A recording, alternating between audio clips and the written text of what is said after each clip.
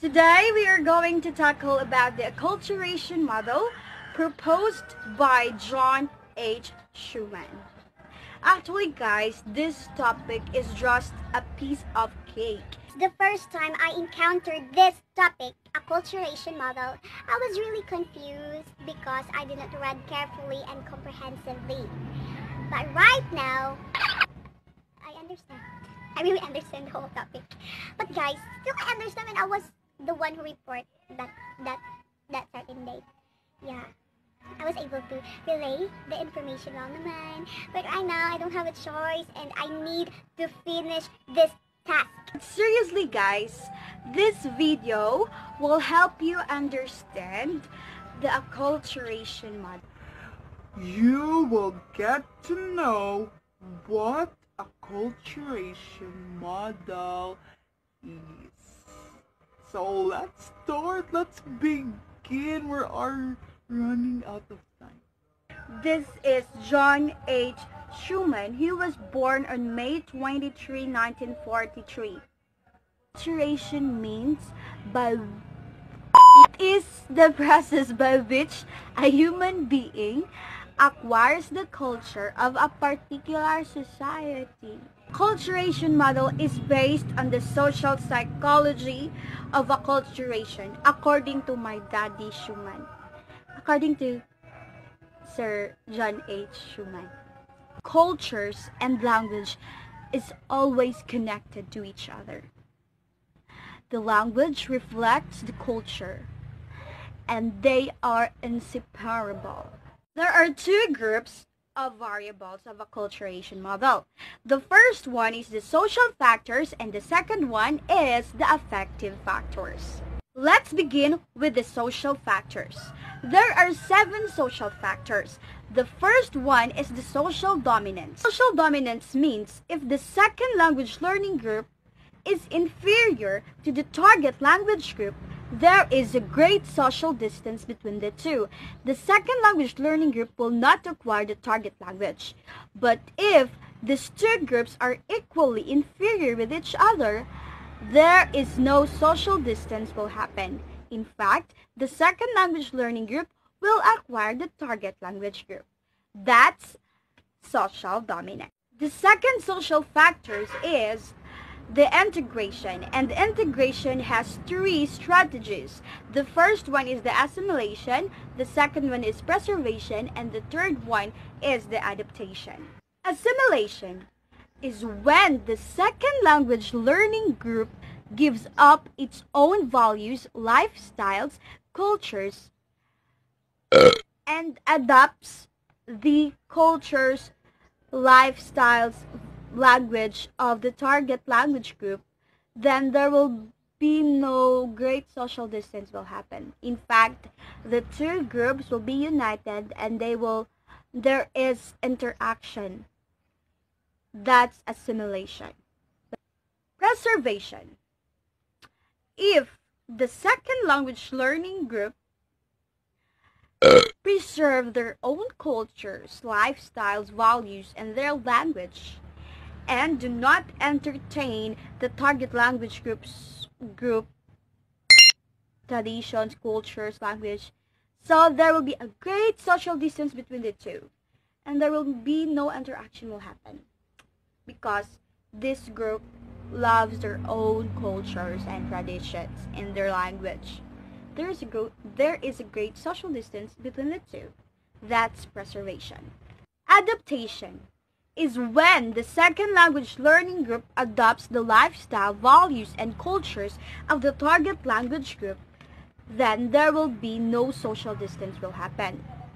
But the second language learning group just maintain their own cultures, traditions, and language, but they also adopt the target language group cultures, values, lifestyles, and the language as well. So there is no social distance will happen. That's adaptation. So we are now in the third social factors, in which it is the enclosure. So the enclosure is the degree. If the second language learning group and the target language group share the same social constructs like schools, churches, so there is there is no social distance will happen. In fact, there is interaction.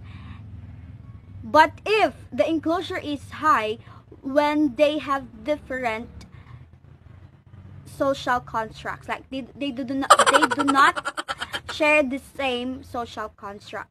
So the second language learning group will not acquire the target language group, and there is a great social distance between the two. So enclosure is the degree.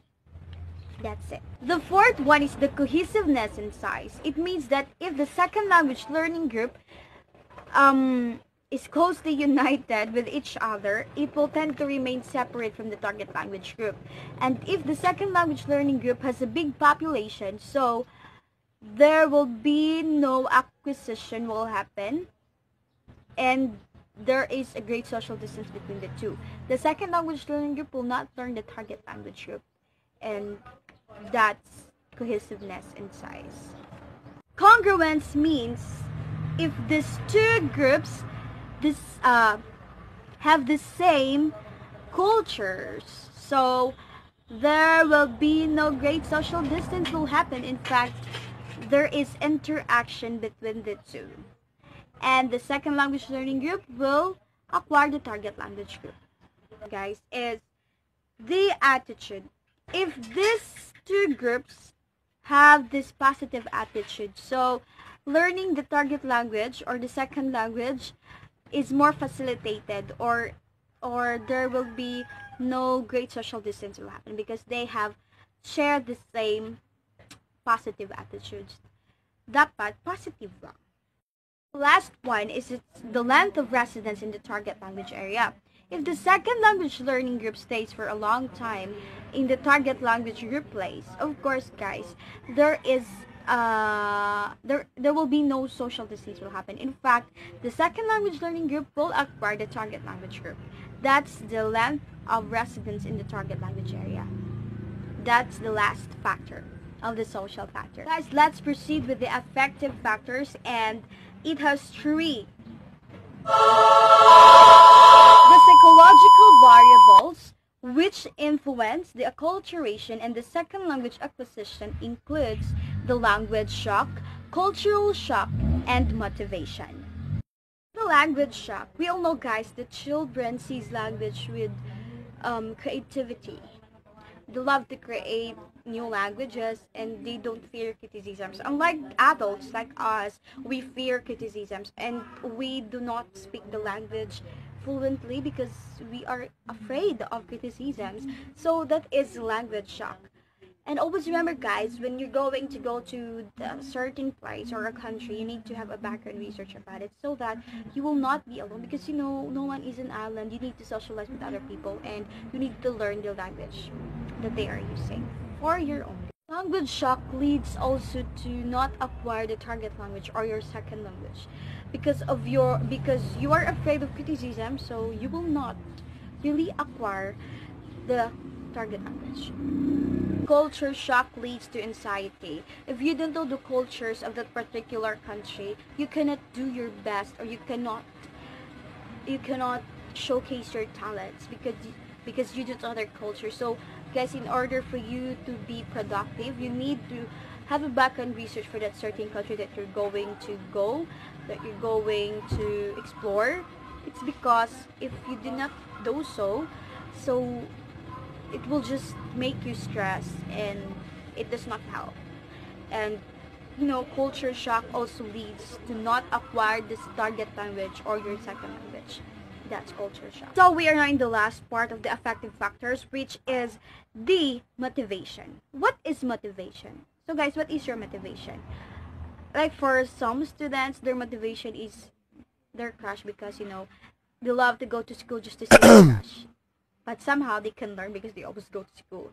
But in this acculturation model, this motivation have two kinds: the integrative motivation and the instrumental motivation. Integrative motivation is somewhat like you admire someone like Park and Shay because you really like her, so you need to learn her language and their cultures.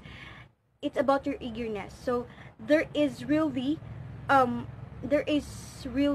big impact that you can really acquire the language. your target language or your second language because of your integrative motivation. While instrumental motivation, it is just an instrument because it's just for the sake of my work. I need to learn their culture. I need to learn the language because for my own good's sake, for my own salary. So that's instrumental motivation, but does not really acquire the whole language. It's just an instrument. But for the integrative motivation, it is highly improved, or integrative motivation is an effective way.